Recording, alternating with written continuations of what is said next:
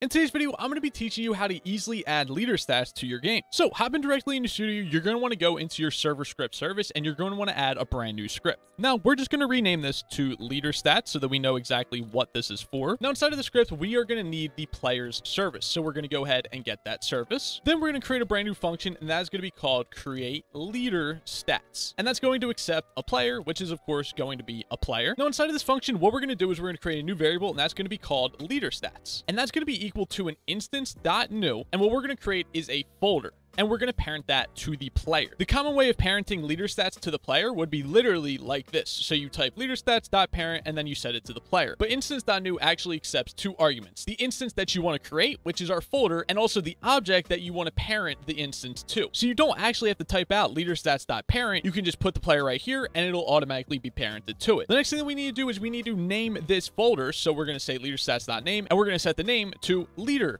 stats, and make sure you spell it all correctly and it's all in lowercase. Now we can start adding the different values to our leader stats folder, which will be on our little leaderboard at the top right hand corner of our screen. So we can say local money equals instance.new, and we're going to use a number value, and we're going to parent this number value to the leader stats folder. Then we're going to set the name of this number value to money, and now the capitalization doesn't matter here. We can do whatever we want. And then we're going to set the value of money, and this is going to basically be what the player starts off with. So we're going to say they have 0 money when they first log in. Now we can add more entries to our leader stats as well. So let's say that we want to display some gems on our leader stats as well. We can create a new instance, which of course is going to be another number value, and we're going to parent that to the leader stats folder. The name of this number value is going to be gems, and the value of the gems is, let's just say 5. The players will start off with 5 gems. Now, number values are not the only thing that we can actually add to our leader stats. If we wanted to, we could actually add a string value to this as well. Now, this is pretty uncommon, but I'm just showcasing that this is possible. So if we want to add a string value, we'll add that to our leader stats, and then we'll set the name of the string value to team, and then let's just set the value of this to blue, for example. So when players first join our game, their team will be displayed as blue. Now all we have to do is call the create leader stats function on all the players whenever they join the game, or if they're currently in our game before the script runs. So what we're going to do is we're going to loop through the players. So we're going to say for_player in iPairs players get players do, and then we're going to call the create leader stats function on the player. Then we'll also listen to the player added event, and we'll connect that to the create leader stats function, just like that. So now we can go ahead and start up our game and see if the leader stats works. And as we can see, when we load into our game, we have the leader stats created for us. So currently we have 0 money because we set that value to 0. We have 5 gems because we set that value to 5, and our team is displayed as blue. Now, what if we wanted to reward the player with some money or maybe even some gems? What we'll do is we'll actually create a new script inside of the server script service, and we'll rename this to money. Now inside of here, we are going to need to get the player's service once again. Then what we'll do is we'll create a function called reward money, and this will accept a player. And then inside of this function, we will create a variable for the leader stats, and the way that we're going to do this is we're going to say player, and then we'll use the find first child method on this, and we will look for the leader stats